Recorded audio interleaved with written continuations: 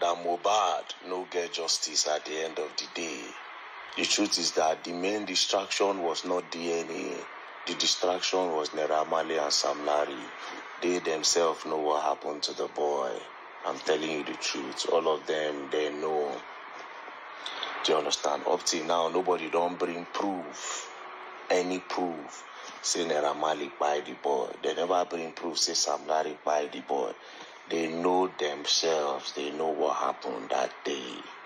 But they covered it up. They were trying to settle scores on whatever thing Naira Marley and Sam Larry did to them. Secondly, up until now, nobody has brought proof. Listen.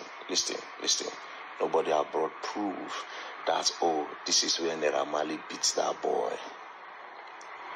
This is where Sam Larry beats the boy. The only video we saw, Sam Larry came in with boys. Then the video was cut short. Do you understand? Ask yourself why that video was cut short. He brought boys and it was cut short. Ask yourself a question. Somebody had a long video and decided to cut it. Maybe because nothing happened that day. So some people somewhere, they decided to twist everything and to use it to settle scores. I'm being honest with you. They say na DNA with distraction. Hell no. Hell no. Oh yeah, bring what happened to the boy. Do you understand? But they don't present the 3 boys where they inside the car. They don't present the 3 boys where they inside motor when mohbad by. They arrest prime boy, say na prime boy. They don't release prime boy. When they find out now, say no be prime boy. The nurse where they arrest, we don't hear anything about the nurse again. Sam Larry and Naira Marley where they arrest, they don't release them. So waiting can really happen now.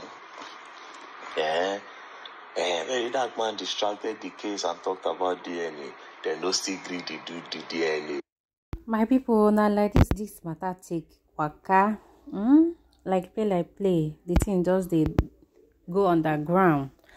The worst thing will go happen to we Nigerians, we say make Naija no buy you, because if they buy you now you lose. Because as it is now, mohbad no go ever get justice, believe it or not. With the way the things are going now, this is 1 year after I don't buy, but up to now they have not brought out the concrete evidence. See waiting by them, see who they have, people where they involved. They don't dismiss everybody. Now they are left with nothing. No justice. So and very dark man that is even saying, you know, at the initial stage he was the one against this justice from mohbad. As in getting to the root of it, he diverted the attentions of the people from getting justice to DNA test. And up to today, even that DNA test has not been done.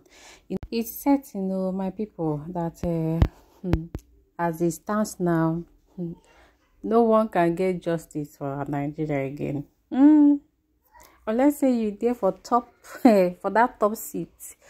If now people where they poor, like the poor masses, first forget about it.